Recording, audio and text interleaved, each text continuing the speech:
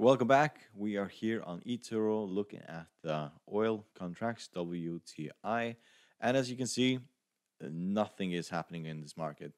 We are still in the same area as we have been in for the last 3 to 4 weeks. And, yes, we are just trading sideways. Um, this is not uncommon for oil contracts. They usually trade in $10 to $15 ranges. We go way back here prior to the coronavirus. We can basically see that we were still in the range of $50 to $60 for a really long time. So yes, this is very common for oil. Um, it's just a little bit strange when we had this going on for a couple of months and also this that we now all of a sudden are back to something that resembles normality in this market. So if we look at support and resistance level, of course, above we have the 200 moving average, which will be a significant resistance, and below we have the 15 moving average. And if we look at the price level for this is around $44, and for the 50 moving average, this is around $36. So if the price were to go down to the 50 moving average, I would be a buyer. If the price goes to the 200 moving average, I will be a seller. It is as simple as that. I do not expect this market to break the 200 moving average. We also have the, if you get it up here, we have the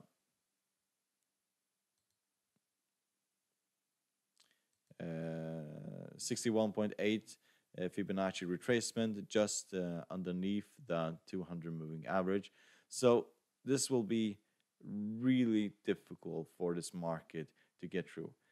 And probably the main reason is that there just isn't the demand out there.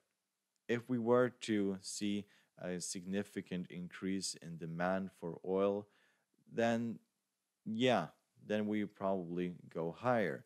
Also, if we see significant cuts in the production of oil, further cuts, then yes, we will probably go higher. However, both of those scenarios are quite unlikely. Countries need to sell oil; they need to produce oil for their economies to basically function, and demand is just so low because we are still in the coronavirus crisis.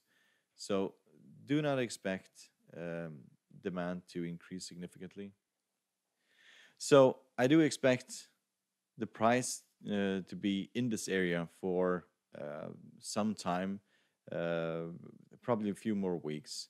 We will eventually see the 50 moving average and the 200 moving average cross each other, and then we'll have movement in the market.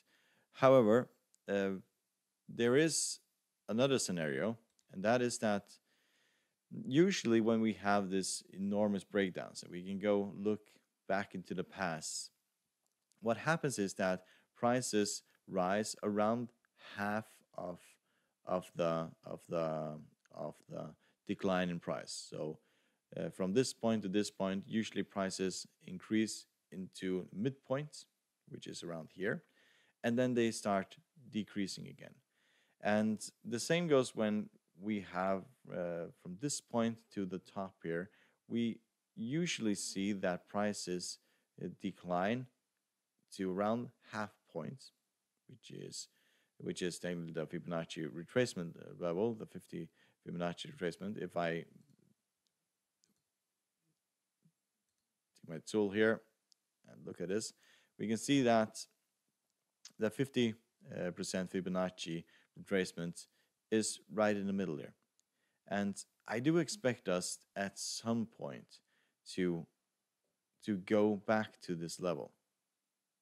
This is not a sustainable level, but because the world economy is just as standstill at the moment, especially the United States economy and those economies that are, or the countries that are hit so severely by the coronavirus. Still, we are not going to see production at the same levels that we saw prior to the coronavirus anytime soon. This is going to last probably for years to come.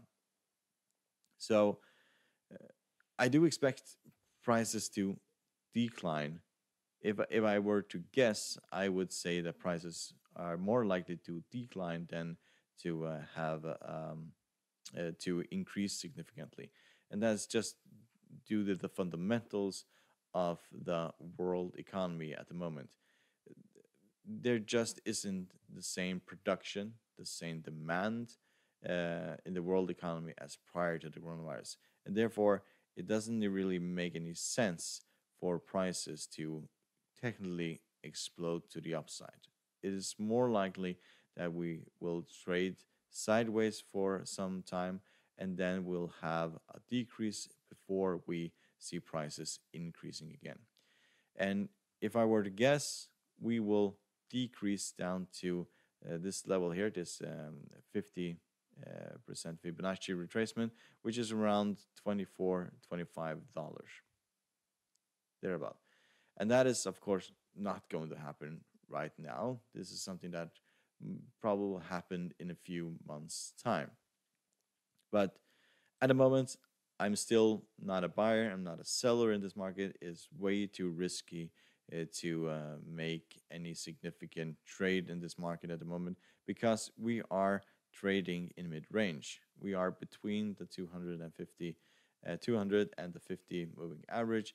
And as long as that is the case, I will just wait, see what technically happens. If we get close to the 200, I will be a seller. If we get close to the 50 moving average, I will be a buyer.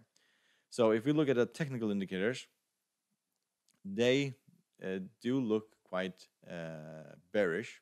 We see that stochastic is about to cross the signal line, indicating that will go further down.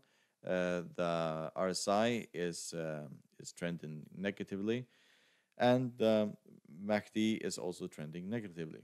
All three indicators indicate that we will see lower prices in the near future, probably Monday on Tuesday. And the only question is, will we go as far down as to the 50 moving average? If that happens, I will definitely be a buyer in this market. So I hope you find this analysis helpful. You're welcome to support our channel by subscribing, hitting the like button and the bell button. Thank you very much and good luck.